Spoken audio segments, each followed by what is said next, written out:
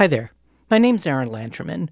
I'm a professor of electrical and computer engineering at Georgia Tech, and in previous lectures of guitar amplification and effects, we looked at using triodes as preamplifier stages where the goal was to have voltage gain.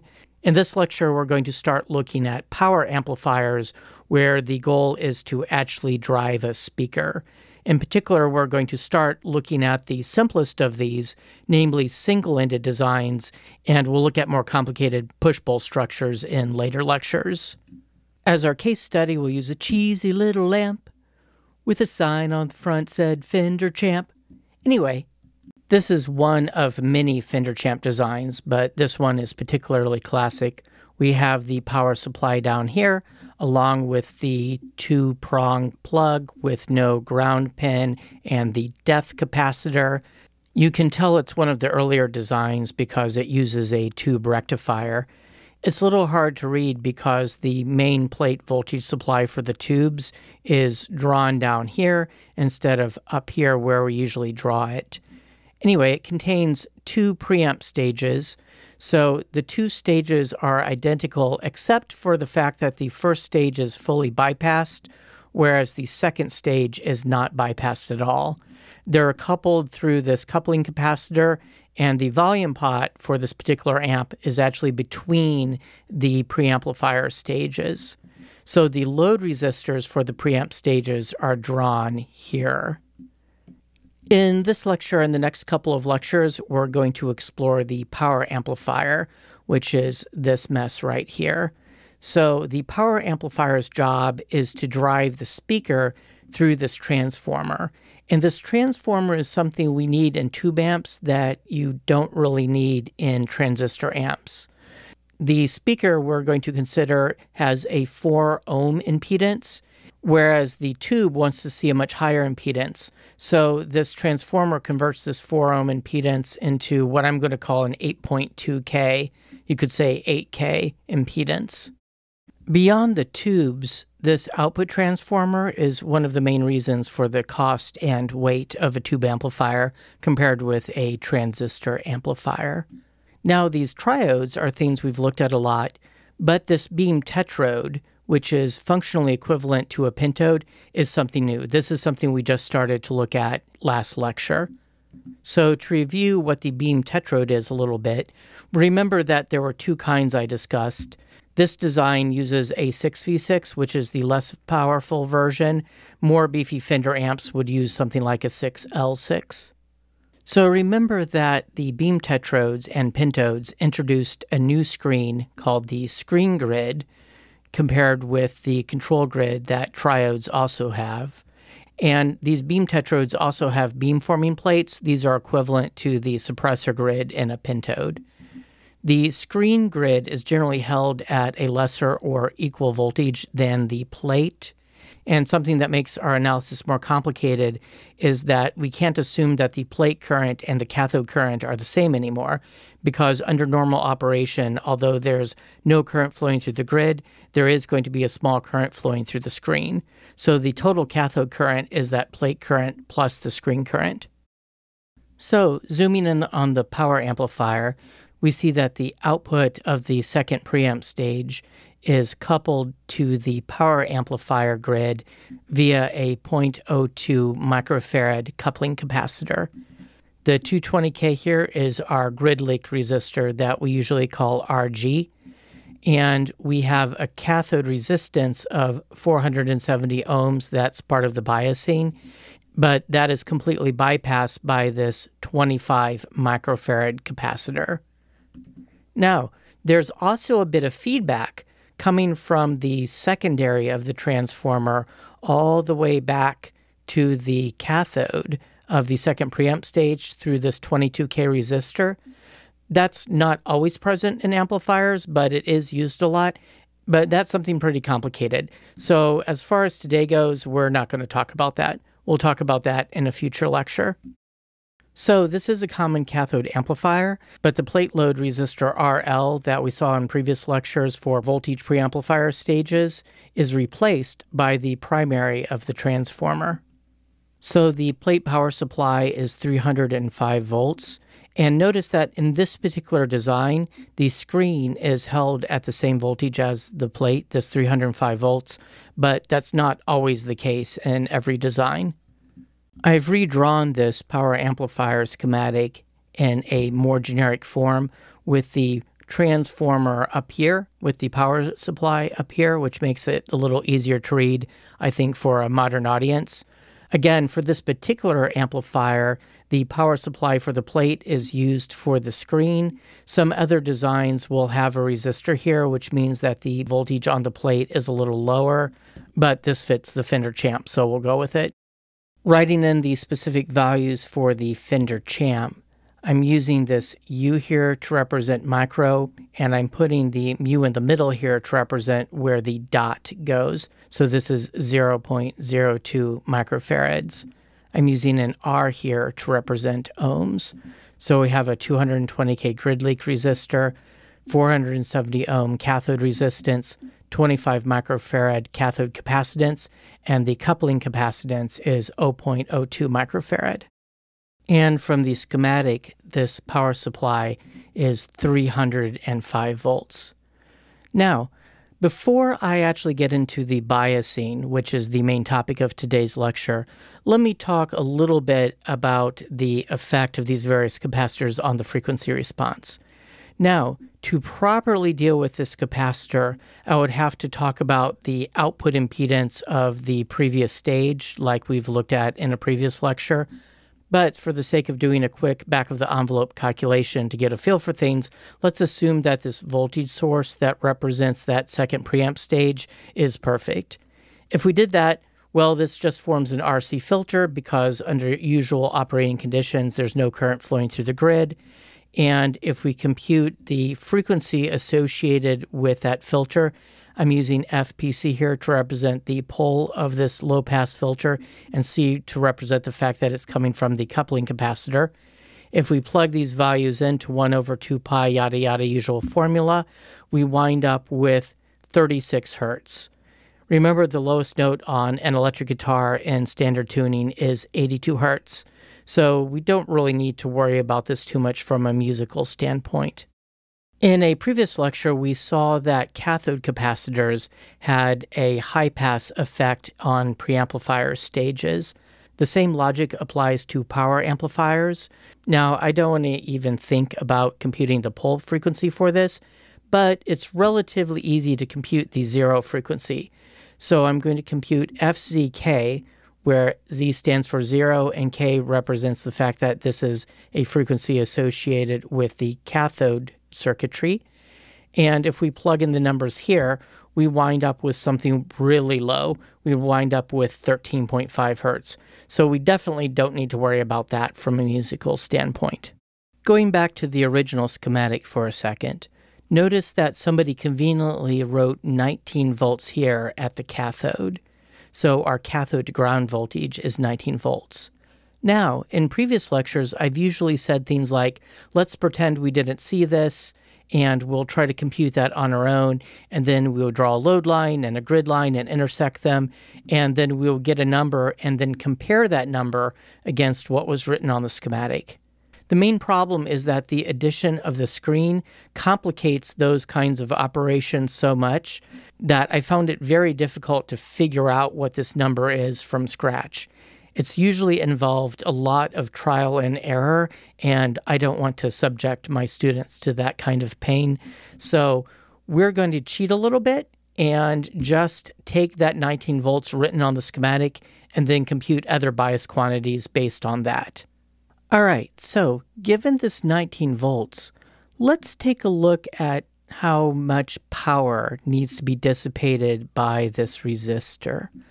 So the cathode resistor is going to dissipate 19 squared volts divided by 470 ohms, and that's going to equal 768 milliwatts from that bias current. So if you are used to quarter-watt resistors in your Arduino projects or your guitar pedal projects, those quarter-watt resistors aren't going to cut it here. So you're going to need at least a 1-watt resistor, and in my notes from this class, the last time I taught it in 2019, I wrote 2 watts recommended. That doesn't sound like something I came up with. I probably read that somewhere and I don't remember where, but I would probably trust that 2 watt advice from wherever I got it. So the plate to cathode voltage is just 305 volts minus 19 volts, which gives us 286 volts. Similarly, the screen to cathode voltage is 286 volts, but I want to emphasize that's only for this particular design. In some other designs, this number will be lower. So the grid to cathode voltage is going to be just minus 19 volts, and the bias current is just 19 volts divided by 470 ohms by Ohm's law, giving us 40 milliamps. Now that's the current flowing through the cathode. We would like to know the amount of current flowing through the plate and the amount of current flowing through the screen. And we know that the amount of current flowing through the plate is not the same as what's flowing through the cathode because there is some current flowing through the screen. So to figure that out, we have to do some guessing based on the information available on the data sheets. So sometimes I'll get different data sheets from different manufacturers for the same device because the different manufacturers will provide different kinds of information. This is from the 6v6 datasheet from General Electric. I'm picking the Class A amplifier category. This refers to the kind of single-ended design that we're looking at. The lines we want to look at here are the zero signal plate current and the zero signal screen current. Notice that the datasheet only gives numbers for certain sets of hypothetical conditions.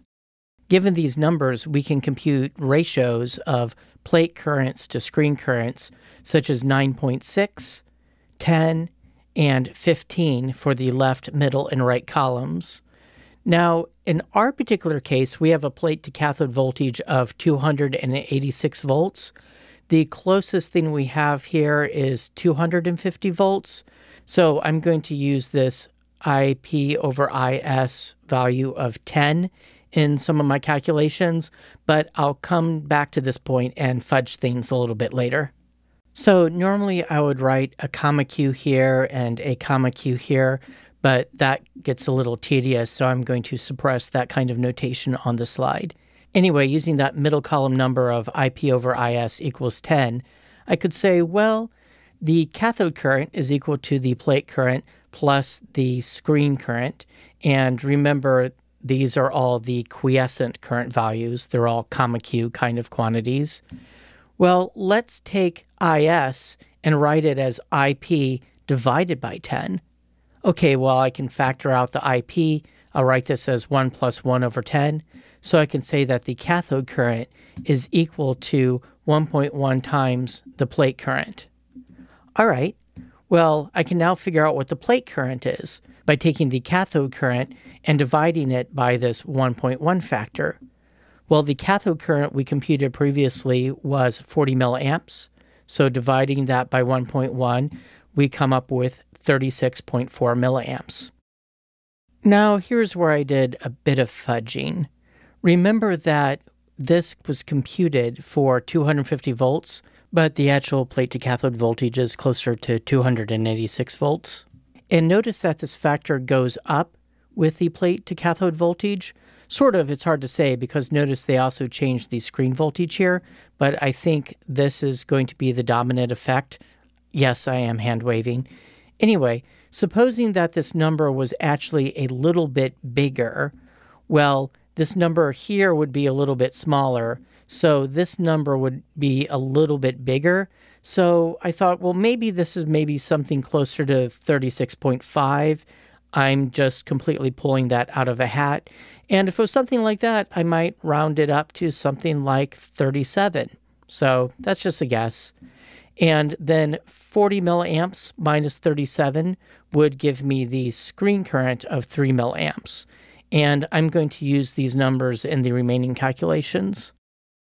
And the main reason I wanted to go through all the effort to justify that fudging was that Richard Cornell uses a figure of 37 milliamps for the plate bias current in his excellent webpage that analyzes the Fender Champ, and I wanted to stay consistent with his work. As a sanity check, let's examine a new kind of graph we haven't seen before.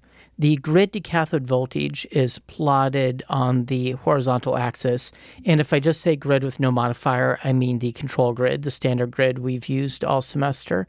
And the current going through the screen grid, IS, that's plotted on the vertical axis for a variety of screen to cathode voltages. So there isn't a specific line associated with 286 volts for the screen to cathode voltage. But if we were to plot minus 19 volts for our grid to cathode voltage and 3 milliamps for our screen current, we could imagine that there's some sort of curve here. And if you look at the way these are spaced, you could imagine, oh, that could be associated with 286 volts.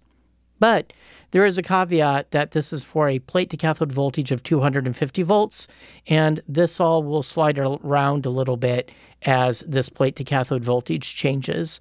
We're just getting things in the ballpark. While we're at it, let's make sure these bias values don't blow up our tube.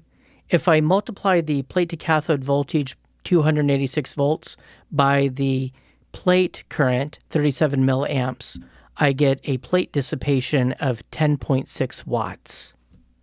And let's see, checking out the data sheet, we have a maximum plate dissipation of 12 watts in this Class A single-ended amplifier mode. So that 10.6 watts is less than that 12-watt limit. Now, although we never saw preamplifier stages where the designers exceeded the plate dissipation of something like a 12AX7, I have seen some power amplifier designs where the designer exceeds this limit. How interesting is that? Okay, so what about the screen dissipation? Well, the screen to cathode voltage in this instance is the same as the plate to cathode voltage, and multiplying it by the screen current, we wind up with 852 milliwatts. And checking out the data sheet, we see a maximum screen dissipation of 2 watts. So we are well within the limit as far as the screen goes. Now, although sometimes on power tubes, pentodes or beam tetrodes, designers will push the plate dissipation limit, they'll never push the limit on screen dissipation. The screen is relatively fragile. So here's a set of plate characteristics, aka output characteristics for the 6V6. Notice something a little unusual that we haven't seen before. This data sheet actually gives us information about what happens when the grid to cathode voltage is positive. So we have these curves here indicating what the plate current is when you have a positive grid to cathode voltage. Now, we don't want to operate in this region. We want to operate in this region where the grid to cathode voltage is negative. That's what these solid lines indicate, the plate current. Now, these dashed lines indicate what the current flowing through the grid is for those positive grid to cathode voltages. But remember, we don't want to be operating in that zone. Now, if we try to plot our various bias parameters on this plot, we get a few inconsistencies, and we'll talk about where that comes from and how to deal with it. So let's plot that plate to cathode voltage of 286 volts.